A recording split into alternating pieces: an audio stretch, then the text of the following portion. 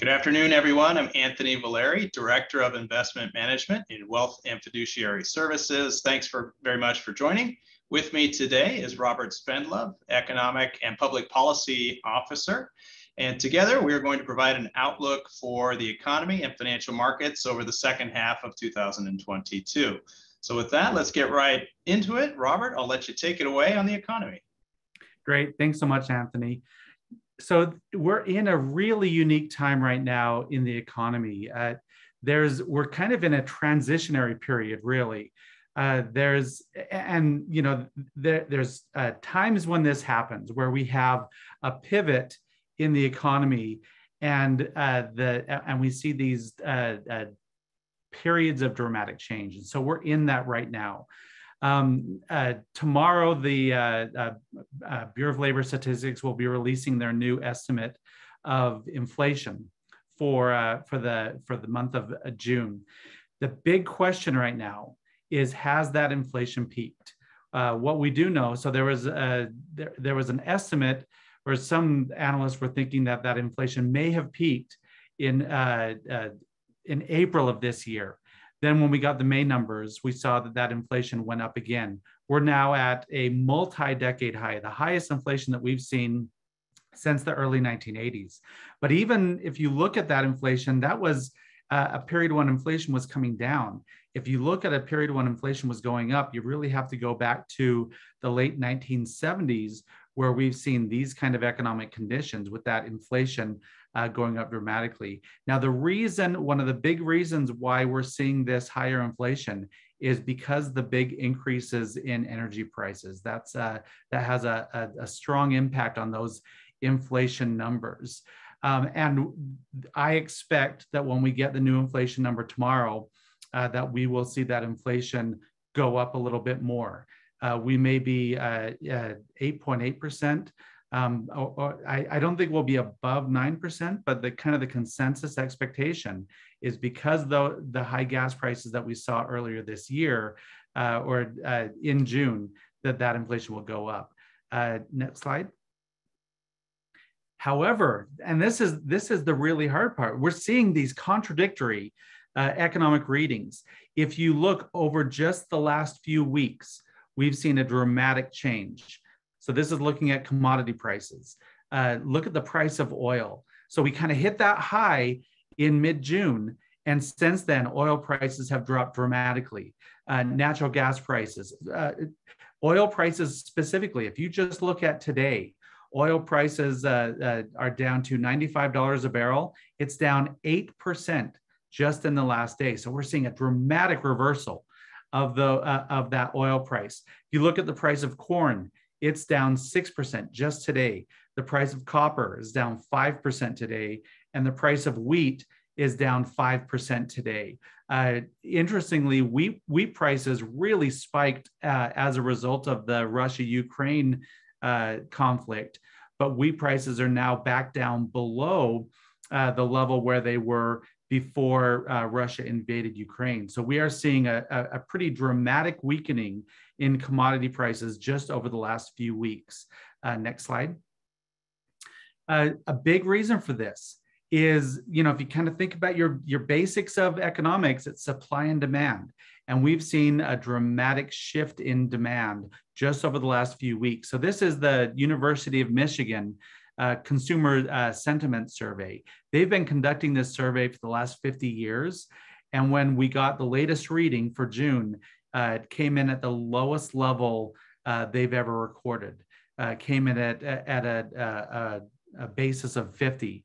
And so we are seeing a very dramatic and very quick degradation of consumer sentiment. Next slide.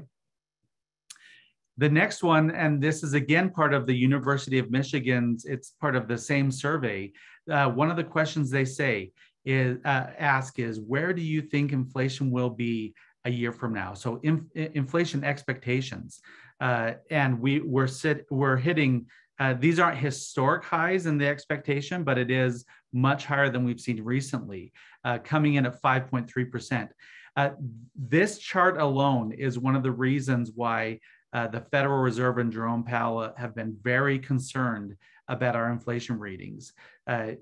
Essentially, if people expect inflation to be high, then they start to change their behaviors based on that expectation. So if individuals, if consumers, if families expect inflation to stay high, then it kind of becomes self-fulfilling. And so this is something that the Fed is very concerned about and is going to take strong action to counteract. Next slide. So if we look at kind of our broadest indicator of the economy, it's gross domestic product.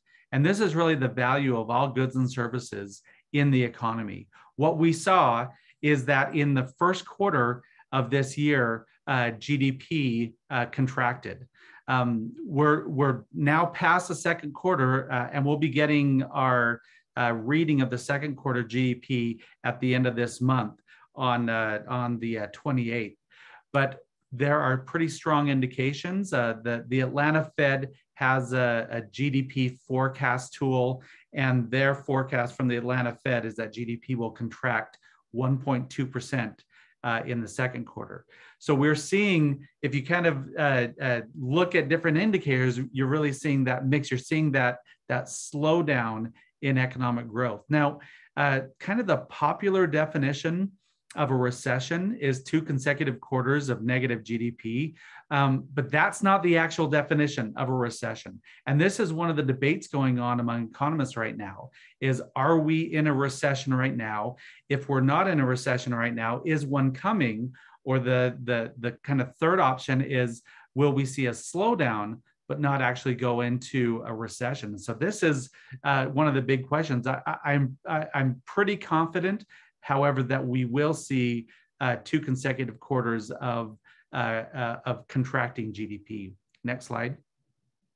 But this gives us the other side, and this is this is why there's this active debate.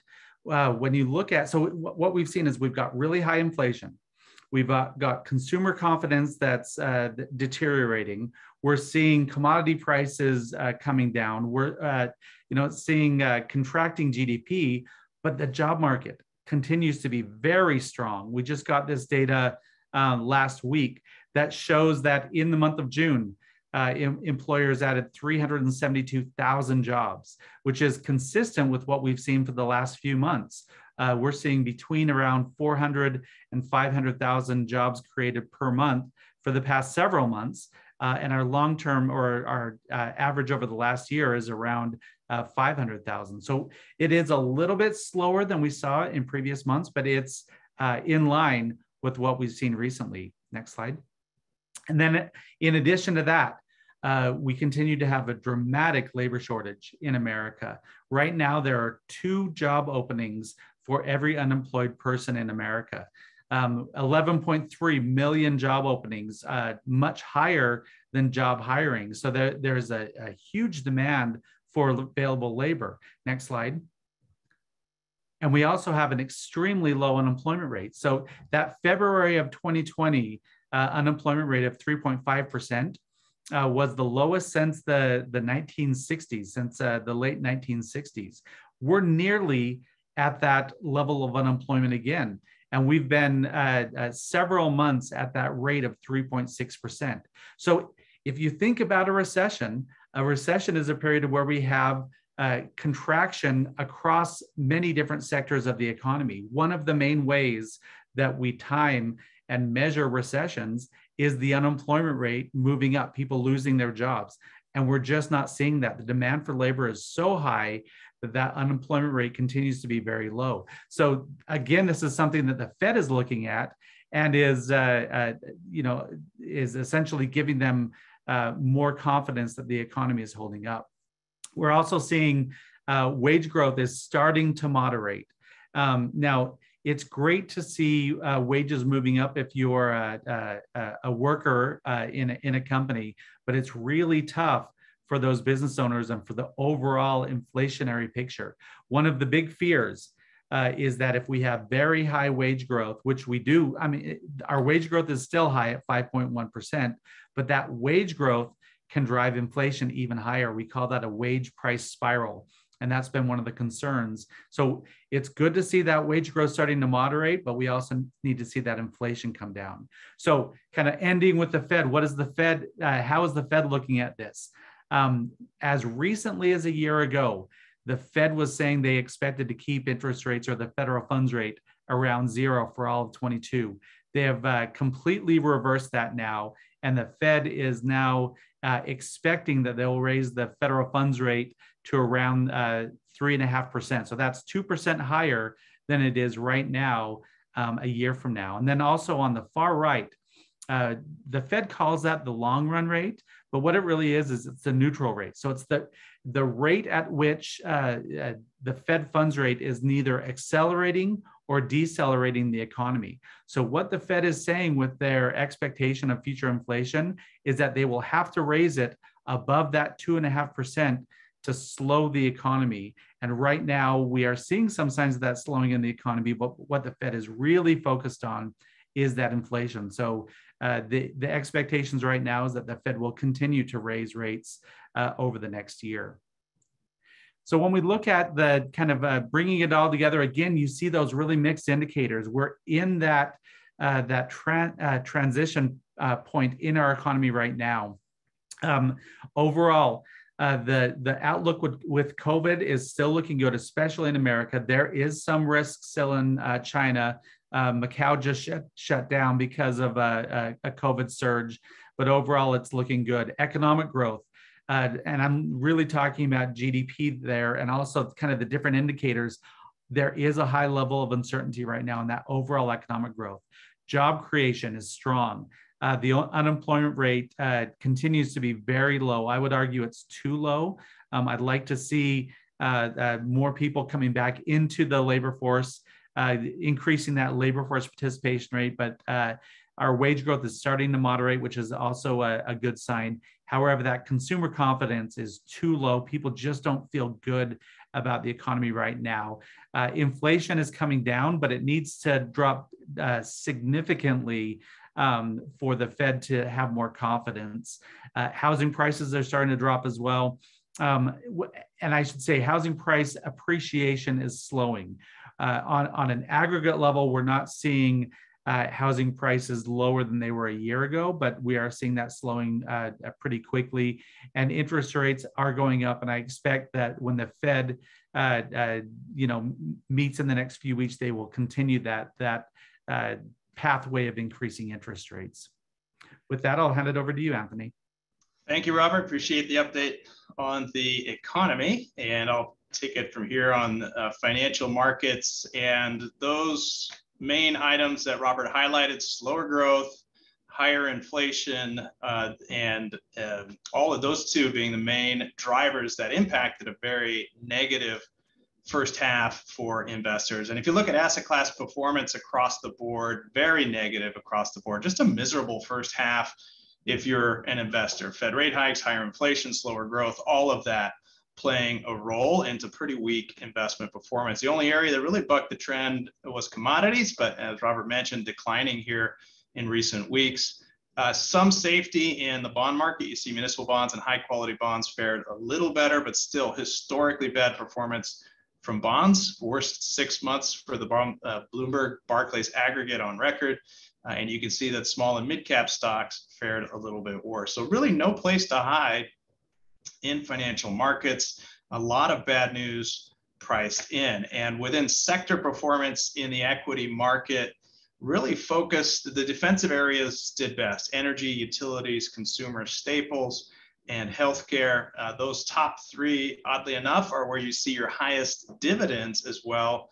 We think high dividend stocks should be a core portion of the portfolio, a way to play defense, and what we see is continued volatility in the equity markets. So we do think high dividend paying stocks should be a key component of your investment portfolios. And you can see in the first half that technology and communication services, which are also technology driven, among the laggards, as we had a pretty sharp reversal of some of the equity trends in recent years. So with that said, important to put into perspective just how bad it was. This is the trailing 6-month total return for a 60-40 stock bond portfolio. And you can see that following that blue line, it's the second worst 6-month total return for a balanced portfolio, again, as represented by that 60-40 portfolio. So important to realize you've really lived through a really terrible investing period. And I do think things will improve from here, even if slightly, but important to put in perspective just how weak that first half was for both stock and bond investors. Now, there is some light at the end of the tunnel. This is the top 10 worst 6-month performances for that 60-40 bond portfolio going back to 1976 and the start of the aggregate bond index. You can see that 2022 is the second worst, as mentioned. You can see the other periods as well, and 8 out of the prior 9 examples saw positive performance over the subsequent 6 months. We do think there's better value in bonds. Yields have come up a lot. I'll talk more about that here in a moment. 8 out of those 9 periods positive, with an average return of 11.3% for balanced portfolios as measured by the 60-40. So don't abandon your balanced strategy yet. We do think bonds are poised to provide better returns here going forward, and that what we saw is likely the worst for this type of balanced portfolio in the past. Let me touch on sentiment in the equity markets, and I think this is a key point and why the equity market has bounced a little bit since mid-June, today's decline notwithstanding, but the S&P, even with a modest decline in the last couple of days, still up 4% from the mid-June lows. Important to recognize just how negative investor sentiment was in mid-June, and that's where these two stats were taken. On the left is the percentage of S&P 500 stocks above their 50-day moving average. And this is really a gauge of momentum. And you can see on that measure, it was down to 2%. So only 2% of stocks in the S&P 500 were above their 50-day average. And on the right side of this chart, the percentage of stocks above their 200-day was 12%. You can see just looking at these two charts, that is historically low. And what that represents is investors selling everything and anything they can in a bit of a panicky environment. That in and of itself doesn't make a market bottom, but it does highlight some of the extreme pessimism that often can cause markets to overshoot on the downside. So that was a big factor in June. It's also important to know that there were back-to-back weekly declines of 5% in June. That's only happened 7 times. Historically, that's been a good short-term indicator for equities.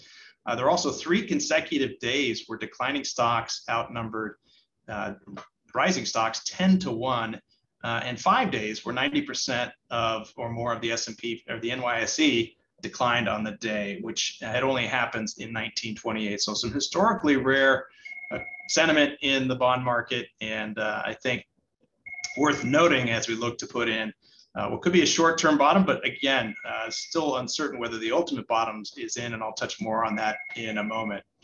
If we look back at prior quarters when the S&P 500 was down 20% over 2 quarters, historically, we've seen a pretty good bounce back. And can you see the prior periods where 2 quarters down 20% or more in the S&P 500, and over the subsequent 1 and 2 quarters, and then of course a full year later, performance has been very strong with only 1 decline in the subsequent 1 quarter period that was following the great financial crisis. But you can see pretty strong future performance when the market is down 20% or more over 2 consecutive quarters. So some reason for optimism here, a lot of bad news priced in. It may not be fully over there, and you have to take that with a grain of salt. Here is the valuation metric most followed in the market. It's the PE ratio for the S&P 500. The blue line shows that this PE ratio has dropped fairly sharply here in 2022 from around 22 to roughly 16.5. That's just below the 15-year average marked by the gold line there. I do highlight here in the red circles the PE ratio at the bottom of the market. So it's certainly wouldn't be without precedent for the market to get cheaper here, especially if the economy does fall into a recession or if corporate profits weaken. I'll get to that in a moment. But although a significant adjustment has occurred, we may still see some weaker valuations in the form of selling in the equity market. But important to realize, none the same, this is a pretty significant valuation adjustment for stocks. Turning to earnings, it's almost universally expected that earnings will be weaker by the end of this year One of the positives for stocks looking back since the COVID pandemic started is that earnings surprised to the upside. Those are the gold bars. Those are actual results of S&P 500 earnings versus consensus at the start of earnings. You can see the consistent beats with the margin narrowing in recent quarters. Second quarter earnings season begins this week. This will be a key test for the market to see what degree will profits meet expectations or fall short of those. I do think that forecasts for the second half of the year are too high. This, again, as I mentioned, a universally accepted belief. So how far those forecasts come down, and we hope to find that out over the coming weeks, could play a role in determining what is the right level for the equity markets. We still think it's feasible to get positive earnings growth over the remainder of the year, even if it's mid-single digit, which would be supportive for mid-single digit type returns for the equity market. But this will be a key test over the coming weeks for the equity markets, and expect those forecasts to come down. Taking a step back, important to look at all of the bear markets and near bear markets since 1950, and we are still in a bear market. S&P down about 20% from its high. At one point, it was down 24%. And again, if you look at history, and here I show the market peak, the market low, cumulative decline, how long it lasted, the recovery date, the time to recover to the prior high, and whether or not that sell-off occurred with a recession. And you'll see two things in the averages below. One, that the recession average is certainly worse, a decline of 37% for the market and lasted more than a year, 16 months, with a recovery that lasted longer at 3.6 years. However, if we do not have a recession, the market may have seen the lows down 24%, which was roughly in line with the 23% decline that we see typically in a non-recessionary decline, and the recovery could be quicker. Main takeaway here is that you've seen a lot of the declines as an investor. If you have lived through this, important to stay invested, stick with your financial goals, especially if nothing has changed. Don't try to time the market. That leads to even worse investment results over time. So do be aware of how far we've come in comparison to prior bear markets over the past 70 years. Another reason why, if we do have a recession, why it's impossible to time markets. Here's all of the recessions since World War II and when the market bottomed. You can see the length of the recession listed here as well. The average, in average, the stock market has bottomed 3 months prior to the end of a recession, and the performance from that bottom to the end of recession is 27%. That is a big gain. Very costly to miss out on that, impossible to time. What makes this harder to do is that the recession is ultimately defined by the National Bureau of Economic Research, who doesn't announce a recession until well after the recession has likely started, and or even in some cases even ended. So it's impossible to time, and although the data might continue to look bad, important to know that the markets bottom before the end of a recession. So one more reason not to time the markets. Stay invested, take a more conservative view, perhaps with more bonds if you need to. But again, it pays to stay invested. Only one exception to this case was in 2001, where the corporate accounting scandals led to subsequent decline in 2002, which was after the market ended. But otherwise, all of those cases, prior cases, markets bottomed before the end of a recession. Let me change gears a little bit to performance and how you position your portfolio. Active management has come back to add some value in markets, and for many years, passive investments, ETFs, have outperformed their active manager counterparts. When markets get volatile, you tend to see active management doing better, and that is again the case here in 2022 through the first 6 months of this year.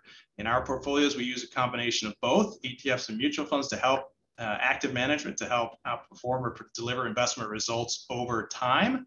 However, important to note that in those volatile environments, and we do think this volatility is going to stay, especially with the Fed raising rates and not removing their participation from bond markets, that active management can once again add value and may continue to add value. So that red dot shows that 58% of active managers in the large cap space outperformed their benchmarks over the first half of 2022. We think that trend continues as markets stay volatile. We turn to bond markets, and another metric that has us cautious is the credit markets, the high yield market. The average yield advantage to comparable treasuries reached close to 6%. It's 5.5% roughly today. That is above the historical average, and it's a signal from bond markets to be wary of credit quality and the prospect of higher defaults in the coming months. In our bond portfolios, we have upgraded credit quality, and think that that will be the wise move here as we await clarity on the path of the economy. So higher quality, we think, in bond portfolios is the right move here, having some exposure to corporate bonds, of course, but do note that the bond markets, credit markets are sending a signal here as well. In terms of high quality bonds, and Robert touched on this as well, as of July 5th, the futures market showed the Fed raising rates to, in fact, got to 3.5% in early 2023, with rate cuts priced in after that, almost 3% priced in 2023. The risk to high quality bonds after a pretty significant rise in interest rates is if the Fed is forced to raise rates more than 3.5%, say to 4%, that could lead to renewed selling in the bond market. But as we see those commodity prices come down, and as we expect inflation to peak over the summer here in 2022, we think the worst is behind the bond market. And also important to recognize that the 10-year Treasury yield has doubled since the start of 2022, a historically sharp increase in market interest rates. And for investors, that's more income to start receiving, it's more income to reinvest, and we do think that that will help with performance going forward. So the outlook for fixed income has certainly improved on a go-forward basis. So don't shy away from bonds. They're a key risk buffer that we think their role as a risk buffer will return. And if I could just summarize from an investment standpoint, we do think volatility is going to persist in equities, maintain that exposure to high dividend paying stocks and fixed income, increased credit quality. Could be still a bumpy ride over the remainder of the year, but if earnings remain positive, even the mid-single digits, that should provide some positive backdrop for stocks over coming months. We do think that mid-single digit return will likely persist beyond this year and into the next several years as well. So that's our view on the markets. On behalf and the economy, on behalf of everyone at Wealth and Fiduciary Services, thanks very much for listening. I'm Anthony Valeri, and we'll speak to you again soon.